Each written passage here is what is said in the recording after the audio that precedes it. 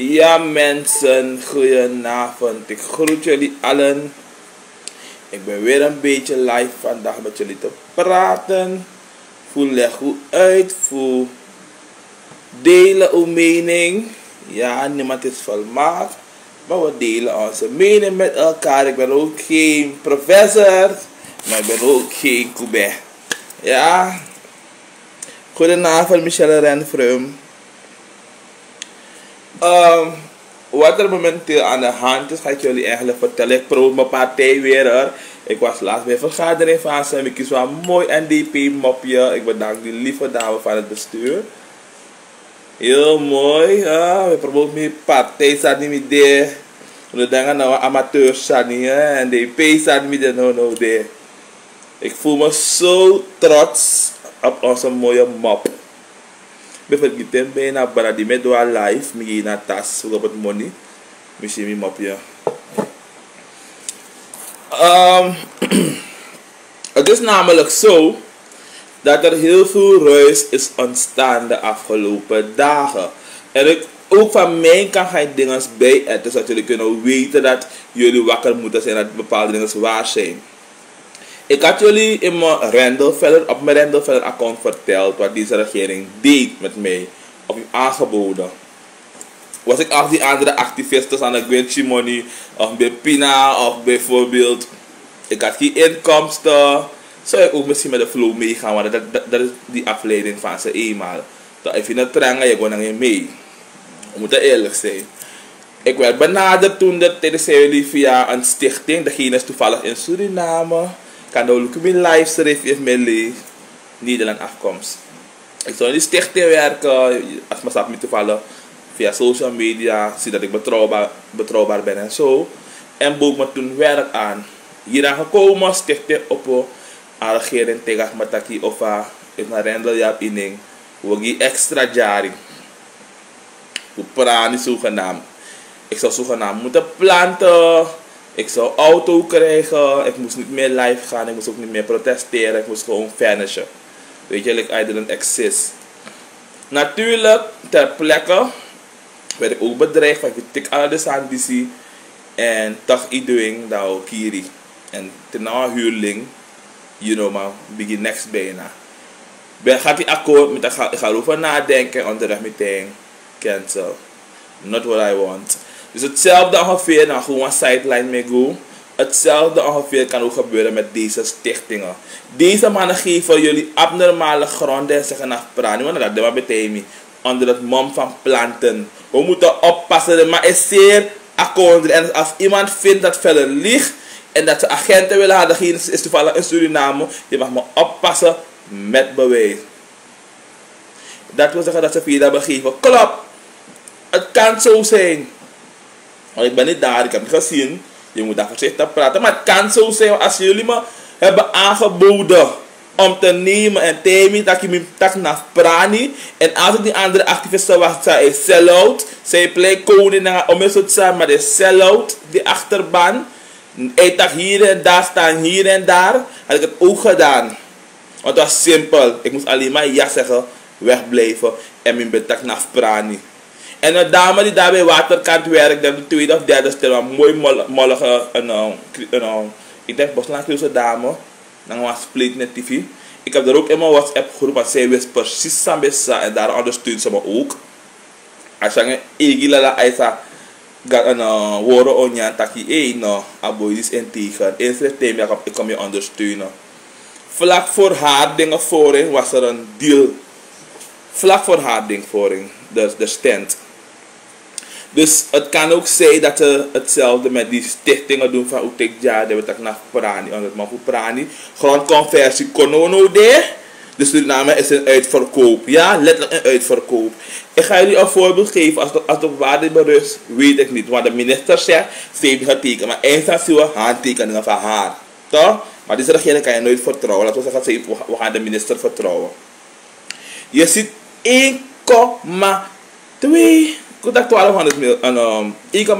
miljoen grond. Een hectare grond. Mensen. Yusa dewang chingmang sa abi chimoni of een chipoti man. Dat kies 1 hectare grond. Weet je hoe lang het neemt om het te beplanten?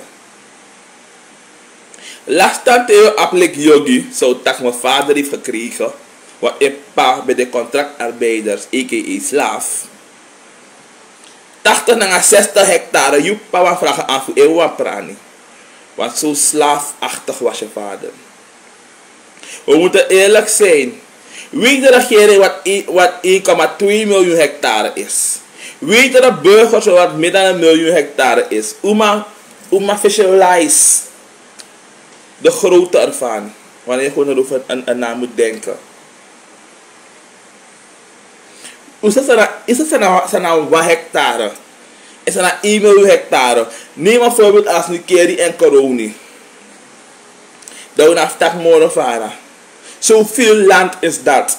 Dat betekent Suriname is een uitverkoop. Dat wat ik zei, dat de mogelijk dat de maar is neefvrede en kasseerstranang. De meeste van deze gasten komen van het buitenland.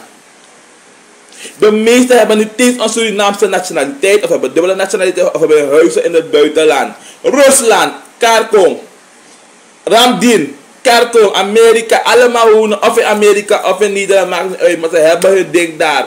De ene die van financiën was, idem, allemaal. Dus dat is een akkoord naar de long way. En Suriname is bang voor de noodstand, maar ze zijn niet bang dat Oela zou konderen. Wat is belangrijker? Bang om te protesteren, maar niet bang om ons land te verliezen. En als je het ook niet weet, daarom ben ik blij dat ik met z'n wakker zit en praat over dingen in het publiek, zodat je het weten, zij sta. We hebben onze oerwoud, onze bos, niet voor zomaar. We geven CO2 zuurstof aan alle andere omsingelde landen.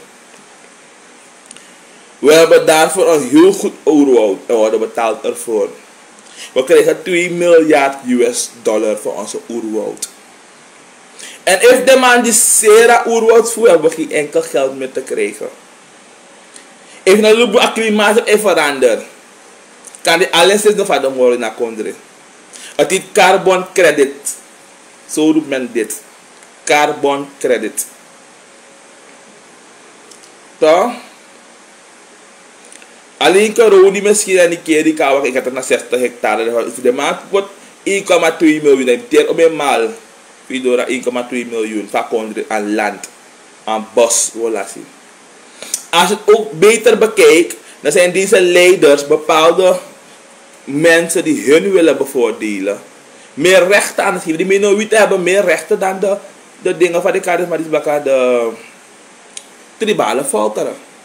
Want dit dat die protesteert, om een protesteer, uiteindelijk kondre, dan kies nooit aan voor de regel. Maar mijn nooit er kom en ik is 7 hectare. Wat voor voordeel is dit voor ons land? Is het stemvee? Komen ze echt om te werken?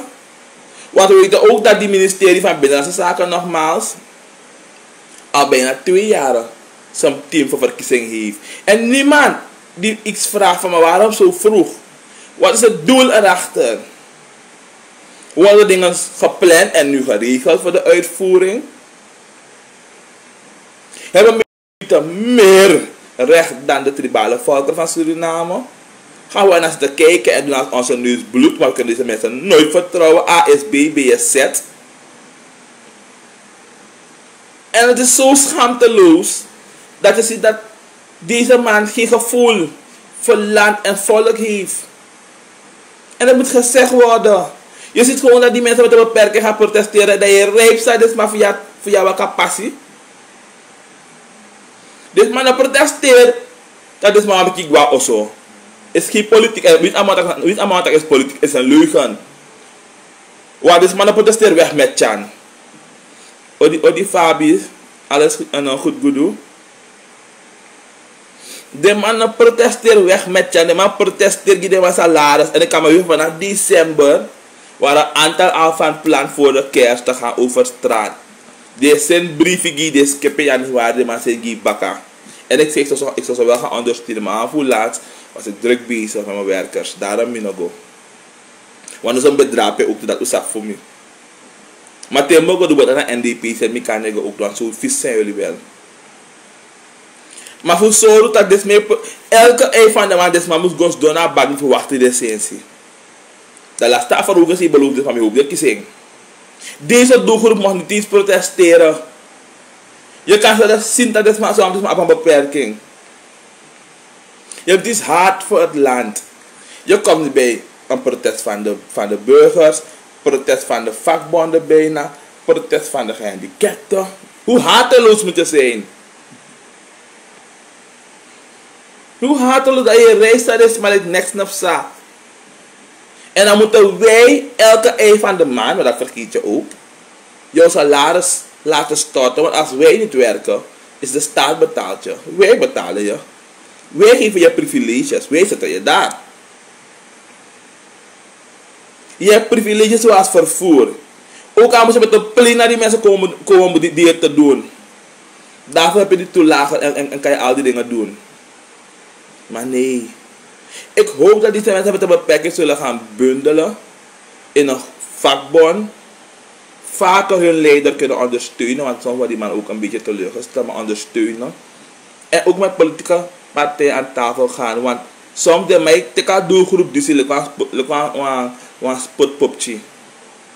Voor verkiezing, je ziet alle de DNA-lieden. Ik ga ook komen voor mensen met een beperking. Ik ga dit en dat doen, maar je ziet niemand bijna over praten, want ze in een niet zijn.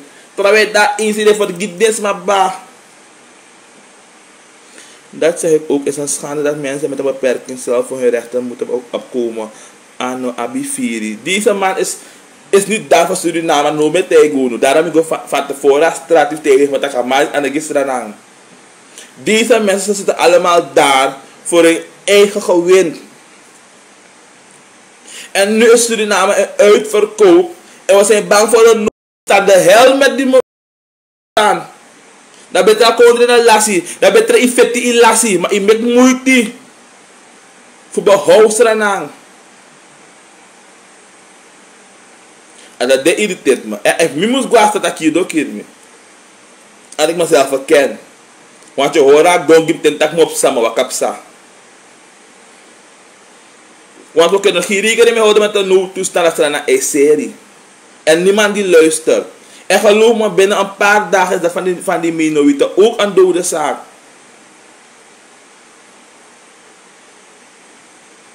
Alles aan regels zo snel, de man kon nauwelijks begin van die pakkelijn bij 4 en 5. Met de inge geprotesteerd. Niemand, en zo vader de minorieten hebben zelf mensen die voor ze opkomen en namens hun praten. Van de regering. Zo goed is dat ding georganiseerd. Goedenavond meneer Redman Fire, alles goed met u? Nee hoor, ik hoop echt dat we verandering zullen brengen nu.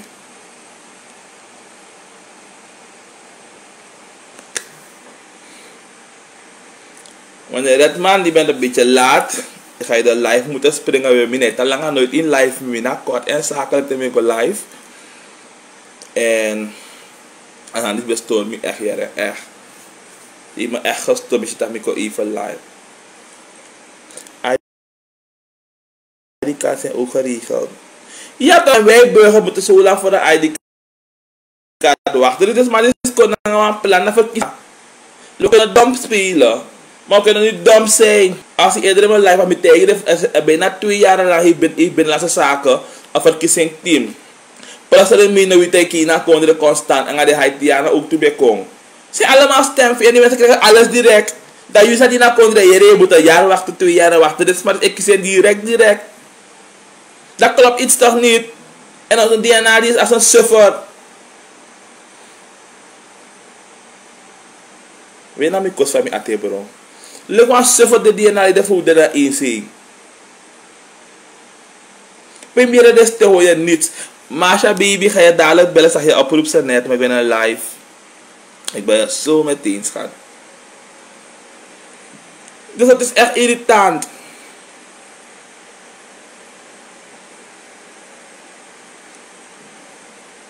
Mino een soort parasieten van is, maar neem je ze van is, maar het is irritant.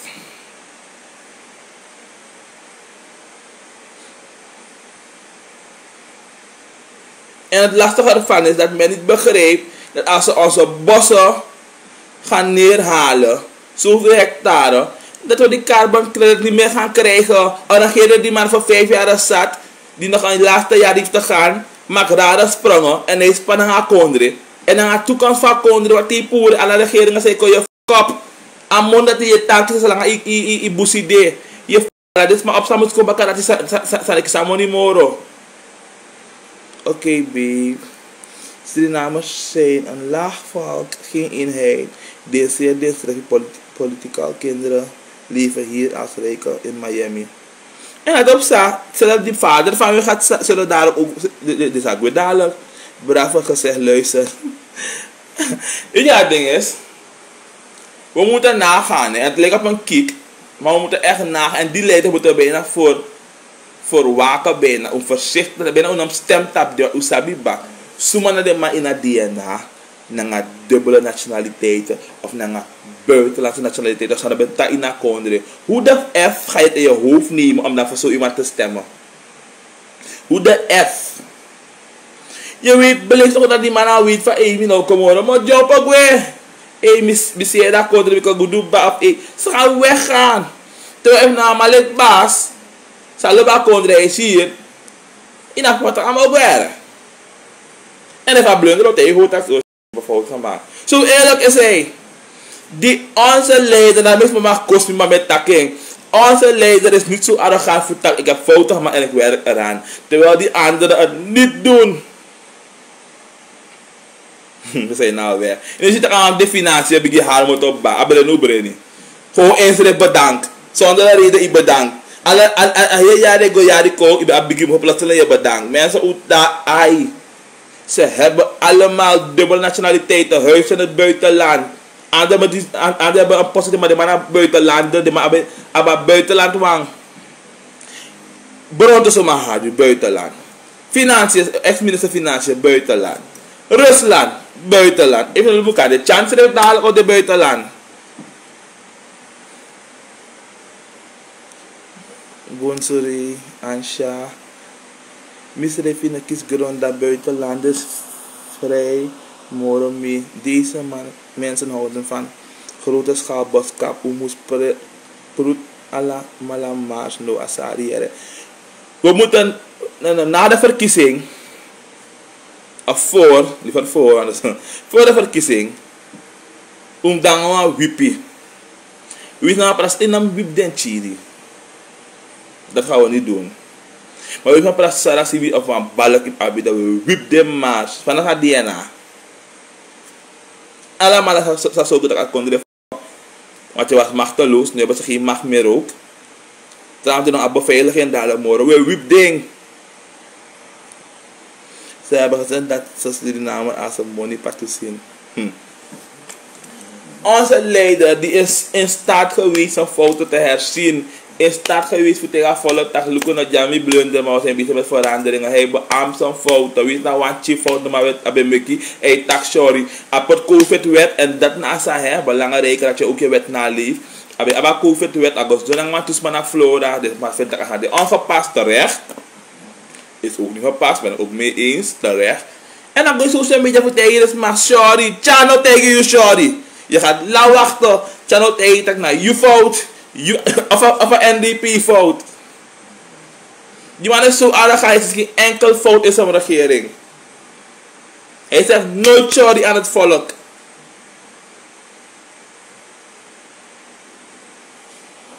Ik denk dat er een bakkery in mijn life is die niet hier zo thuis hoort.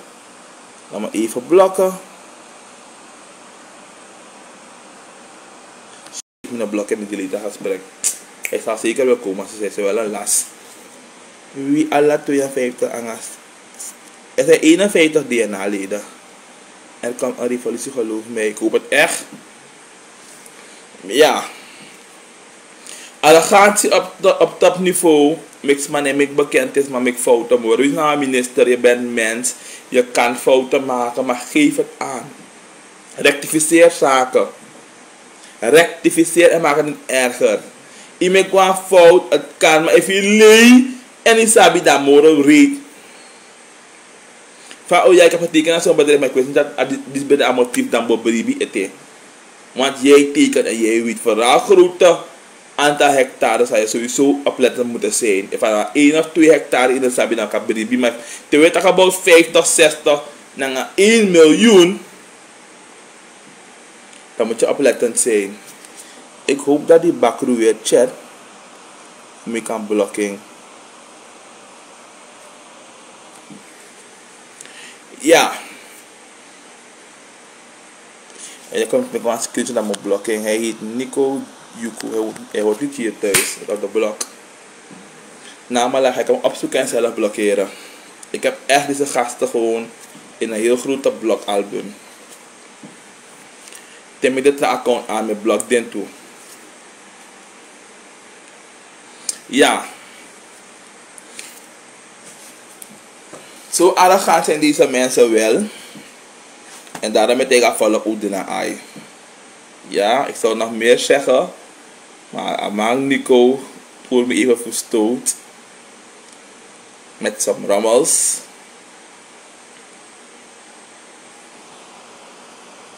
Ja, wij moeten ze allemaal blokkeren. Alle NDP. Want dan kun je alles maar live. Daarom is het toch als mijn NDP op het was. Maar als maar vallen lastig opstaan. Maybe ik blok je ook toch in een geval meer lastig. Ik blok allemaal. Ze misleiden je live. En al die dingen daar. Maar ik zou iets belangrijk ook zeggen. Maar ik ben even van ontgaan. Maar dat met dat je echt freestyle. Dat nou met me live.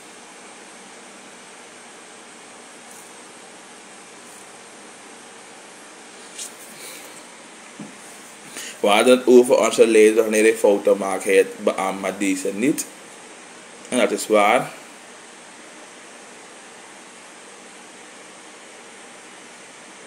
Maar goed mensen, gaan we live hierbij eindigen. Ik kan echt niet meer erop komen hoor. Zo iets belangrijks zeggen. Zeer belangrijk waarop jullie moesten letten. Maar ik ben het gewoon aan het gaan. Ze zijn allemaal opmerkelijk stil. Belly, Etnel. En van bij de NDP aborigeer, ik vind ze allemaal stil. Ik weet de man een tak noemen de bijna, maar ik heb wel dingen gehoord hoor. Maar gehoord is suggereren eigenlijk. Zijn suggesties. Dat deze mensen grond hebben gekregen en ze trouwens de Bobby Osso, zoals Etnel. Waardoor ze niet echt kunnen praten. Nogmaals, horen is suggeren. Belly is signeren ook toen je als een stembanden, dan meer naar visie en al die dingen daar. Ik denk dat Belly in zo'n hoedanigheid, vooral als je kijkt naar zijn achtergrond, zijn cultuur, allemaal op een luko. Dus ja, laten we kijken. Nou, wie zijn werkelijk, misschien moet je iets gaan doen, maar ja.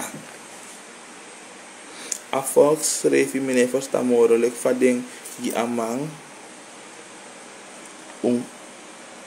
pura man baka. Ja, zo simpel. Hopelijk ding zal leren nou.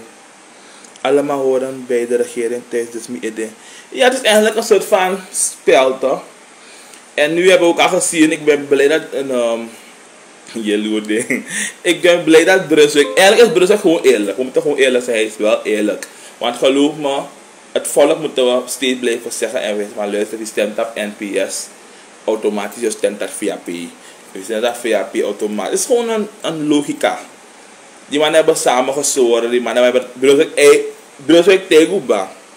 Je pina, je viering, je poetjan, we stemt op meer ook op bakken. En toch gaan mensen in zo'n massa meeting, toch gaan mensen hem ondersteunen. Dan betekent dat ze niet verstaan wat hij zou tegen. Dat we weer hetzelfde gaan krijgen. Hij heeft ja genoeg gezegd dat gewoon u boycott aan direct. Dat u het in de moro. Dat betekent u niet shit met pina. Dat betekent u de eens naar beleid voor Amma en als zijn beleid kan de u opvoeren dat u gaat stomen. Wanneer iemand je iets zegt, wat ik ben het eens mee, alles gaat in mijn ogen goed. Hij pina, dus hij anders dat hij pina. Dag Wen Bolly, goedenavond Orlando. Brunswijk nee, pina Amma de sapsa is dan afvallig.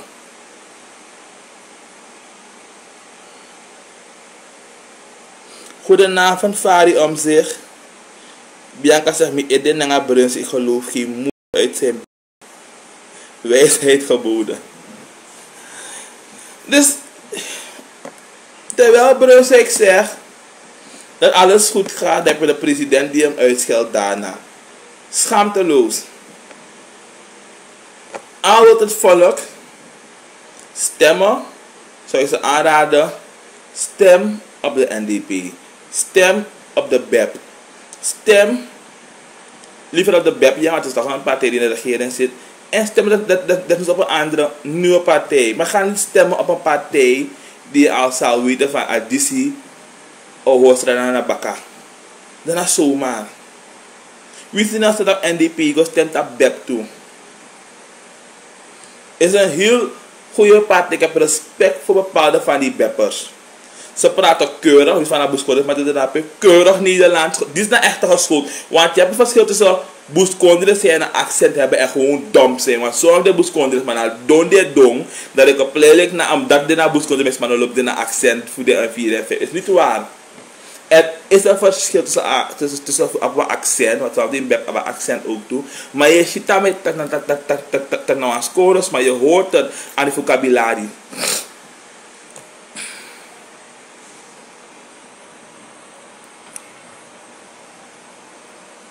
Hij heeft laatst weergifte ontvangen, artikel 10 overtreden. Ze weten het niet.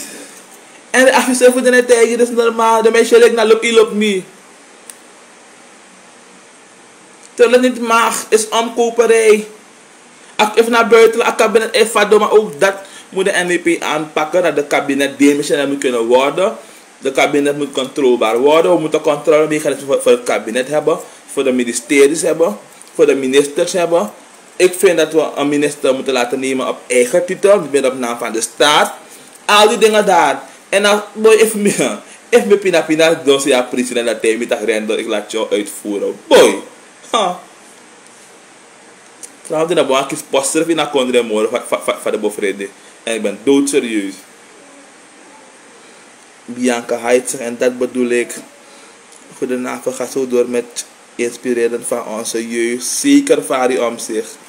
Zolang ik vrij ben, wees na 10 of 15 minuten zal ik altijd live komen. Want ik blijf nooit lang live, maar het kost me ook, maar ik heb ook andere dingen om te doen. Daarom kan ik even live bepaalde kleine onderwerpen die belangrijk zijn bespreken, ga ik weer uit. Bianca put alleen paas hartje, ja. Je kan geschoold zijn en toch dom zijn. Klopt ook Afia. Afia bedoel ik. Ik ga hiervoor Orlando schetsen dat ik ook die paards goed zo schat. Zolang je ook die paards in lobsteren, dat is gewoon duidelijk. En het is normaal, zeg ik daarmee tegen mijn onkel, ik kan ook ervan meepraten. Ik heb 2 soorten ouders thuis gehad. Die ene is team NPS, dat zijn echt mijn oma's en zo. En die andere is team NDP. En als kind heb je vaak geen keuze en weet je ook niet waar je moet gaan stemmen. Is wat mij zegt, dat ga je aannemen. Mijn oma was een aantal economie. Mijn oma was die hard NPS. Dat iedereen van Flora weet dat wist NPS kon drapen mijn oma naar geen vragen. Ik kan dan op het aan de vragen echt, maar ze was echt NPS'er. Toch? NDP vraag maar aan de machine schreef je toen de tijd. Maar nu mijn oma schreef draai aan een paar botten dat die boy. Nou je er niks naar paars. In het begin ben ik de oma dementeer, weer liefde. Maar mensen worden ook bewust, zelf niet NDP'ers worden bewust van una bepinaso. En dat is het verschil. Zelf niet NDP'ers zien van zelf oma Inge van NPS tegen toch? Als je niet naar een show, dat van dat naar een NDP'ers drap je ook toe. Mensen zien dat wanneer je voor de credit. Wanneer je voor die NDP credits. En als je loopt akkoord bij je NDP'er, dan ben je in de partij.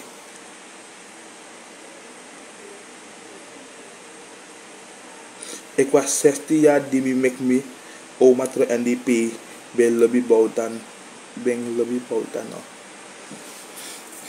Dit was mijn oma eerste keer dat ze op NDP gaat stemmen. Ze heeft vanaf begin NPS gestemd.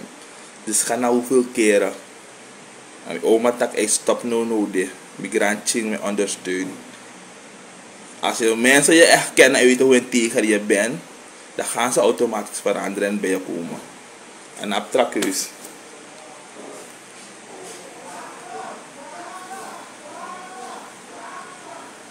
Mensen, ik moet even eruit gaan. Ik heb een speciale ding thuis hier zo. Dus ik groet jullie allemaal en ik kom zo meteen weer live. Ja?